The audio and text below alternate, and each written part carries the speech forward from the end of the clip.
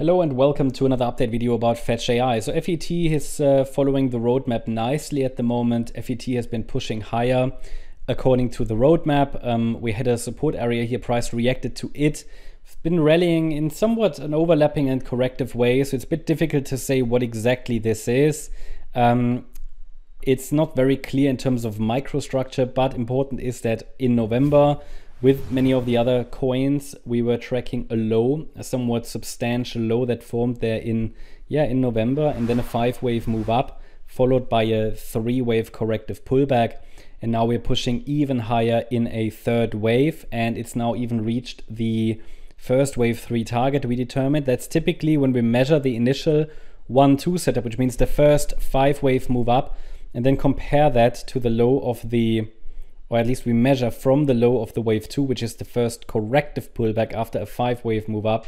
Well, then we get certain Fibonacci extensions that we can use to track targets.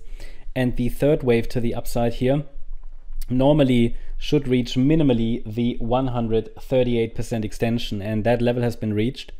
Now it can always go higher. Ideally it does go actually a bit higher, and I'd be tracking the 161.8 extension and 178.6 extension levels as next targets. Here we talk about $2.13 and $2.26. They could be reached next.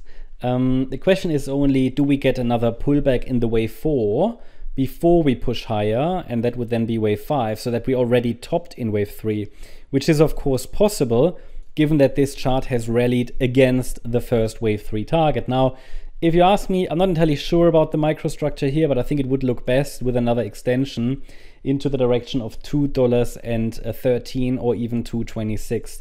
But we are far away from it at the moment, and I would really prefer actually one more extension. So what we have on this chart is currently just a 3-wave pullback. So it's only a corrective pullback, which generally leaves the door open for higher.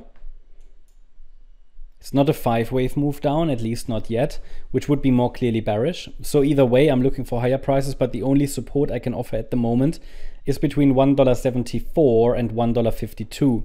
Below $1.52, this whole upside breakout attempt might fail, because we normally don't want a 4th wave to break below the 50% retracement. So that's the key level to watch. If wave 4 is really unfolding, then this here would likely only be the A wave element. Then we should get a B wave bounce and a C wave to the downside. But I'm not very happy to label it like that, because I cannot rule out that this decline is part of a still unfolding 3rd wave. It's just that the microstructure is really unclear to me. What I would prefer actually is that this is a wave 1, this is a wave 2, this is a wave 3, we get one more for 5 pattern. But because the microstructure is quite unclear to me, and also because it wouldn't make a great difference, I leave the support area where it is. So it's the same one, yeah, because I cannot rule out that we're already in the larger 4th wave. But overall, I'm still looking for higher prices against $1.51, and wave 5 should reach ideally 226 plus. That's the update about FET. Hope you liked the update. If you did, please hit the like button, leave a comment, and subscribe. And if you really like the content, then please check out the channel membership. Also, make sure that you follow us on Instagram and Twitter for additional content. Thanks a lot for watching. Bye-bye.